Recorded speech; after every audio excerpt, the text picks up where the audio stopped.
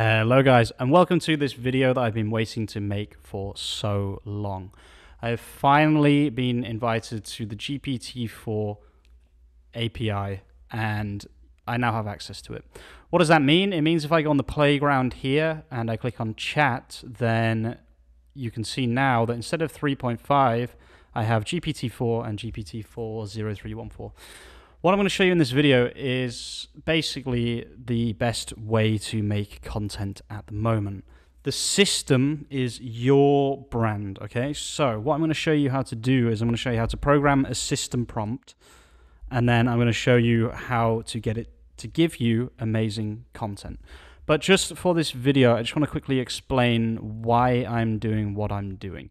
So I'm built on Shopify, and I can use for free, I can use Matrixify to automatically upload content to my website, okay?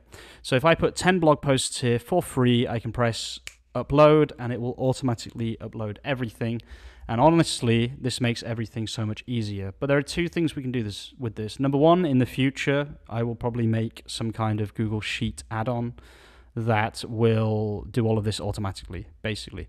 But number two, what we can do is we can tell ChatGPT4 to give us HTML content that will automatically be uploaded to our website. So in this video, I'm going to plan the system prompt. So I'm going to start with, you are a digital marketing assistant for 2men.it. 2men is a multi-brand store. You are going to create content that is written in raw HTML, including title tags, lists, internal links as Ahrefs, and everything else. The brands we sell are, and then all I'm going to do is I'm going to get all the brands that we sell, obviously. So let's go on my website, click on brands. And let's just grab these brands like that. That should be fine.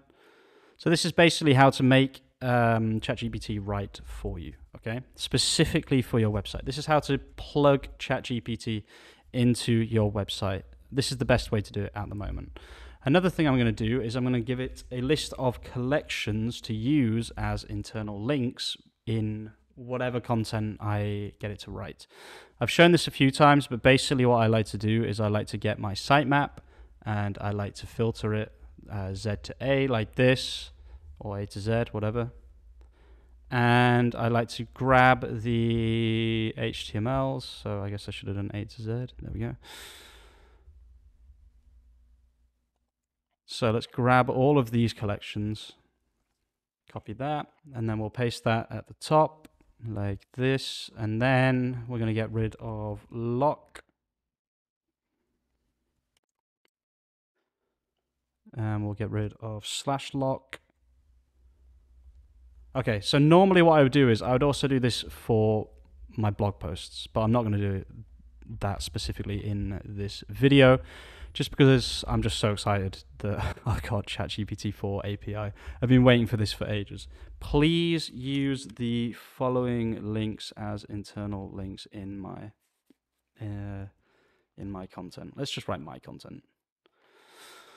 Okay, and then right at the top, we're going to write, please only write in raw HTML. Simple raw HTML. So you can do this in a number of ways. You can get it to give you simple raw HTML, or you can also get it to give you Markdown, okay? In fact, for this example, just because it's more relevant to everybody, I want to use Markdown. So please use Markdown to write these. I'll put that right at the top, and then we'll say Markdown here as well.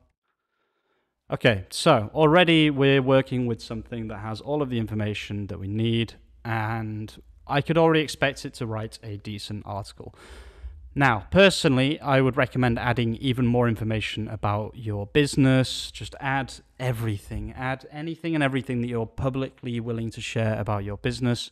Put that in the system prompt, and then you can expect it to be outputted when you write an article.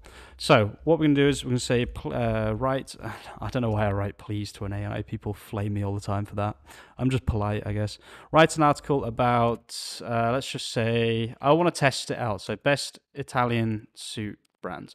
So what this should do is, I hope, is take all of this information, and it should be able to see which of the brands we sell suits and which of them don't have suits. If it's able to do that, that will be insane. Although I would be very surprised if it could do that.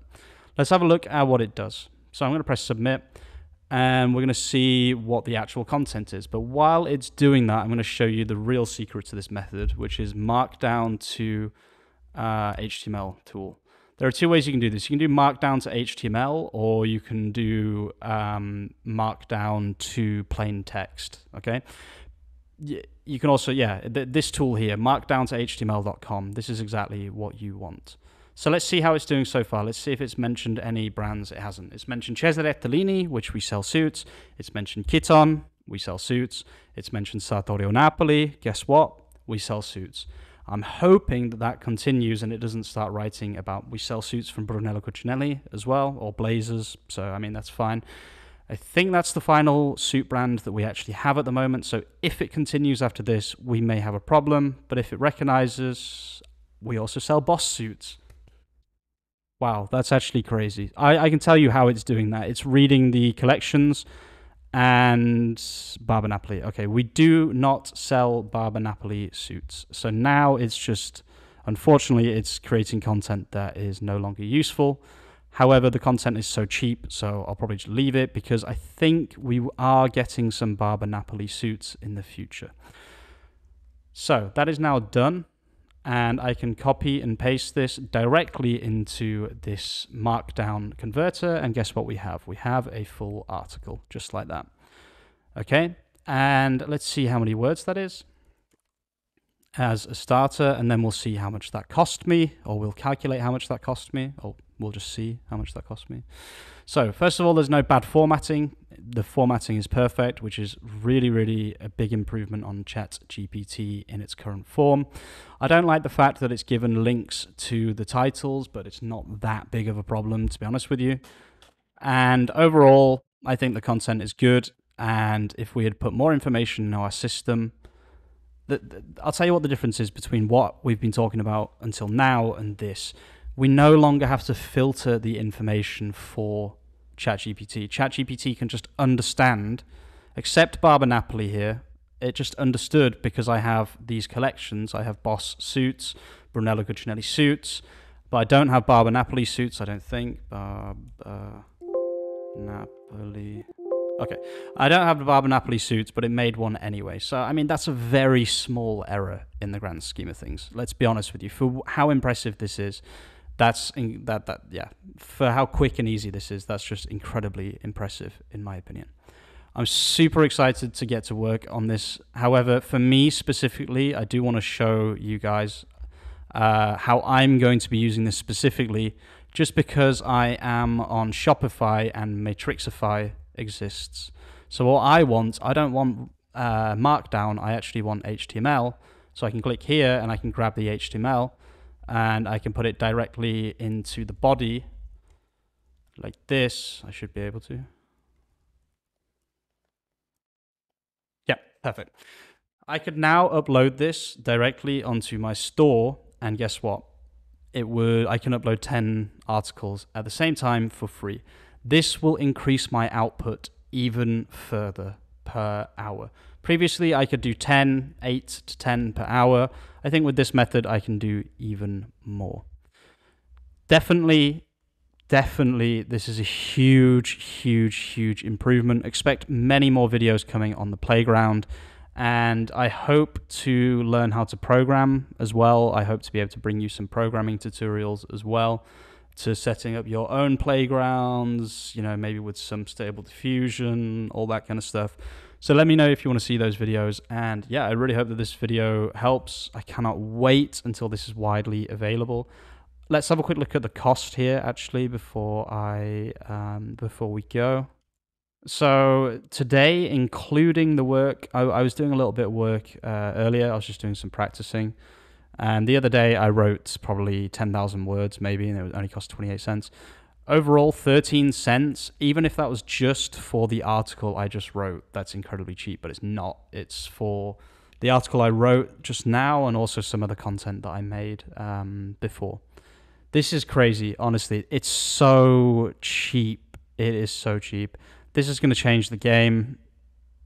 I'm so happy I've got this. I'm going to be working all day on this tomorrow. I didn't save my system prompt, which is annoying. Expect a lot more videos on this, guys. Thank you for watching. I'll see you soon with some more content, and peace out.